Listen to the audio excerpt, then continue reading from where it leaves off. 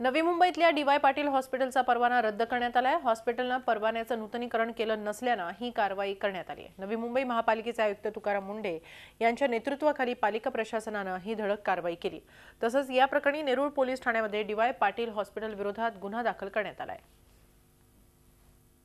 Environment protection act अंतर्गत biomedical वेस्टचे डिस्पोजलचे rule आहेत, त्यानुसार एक सर्टिफिकेट आवश्यक असतं जे MPCB देतं।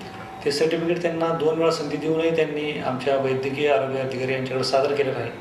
त्यामुळे आमच्या MOHने 30 सप्टेंबर 2016ला ही रिन्युअलचं ॲप्लिकेशन फेटाळलं आणि हे रुग्णालय आपण 15 दिवसात बंद करावं आणि नवीन रुग्णांना भरती करण्यात येऊ नये असे आदेश दिले होते। तरीही सुद्धा त्यांनी हे रुग्णालय चालू ठेवण्याचे निदर्शन आल्यामुळं काल आमच्या डॉक्टरांनी त्यांच्यावर FIR दाखल केलेला आहे नेरूळ पोलीस स्टेशनमध्ये। झी 24 तास रहा एक पाऊल पुढे।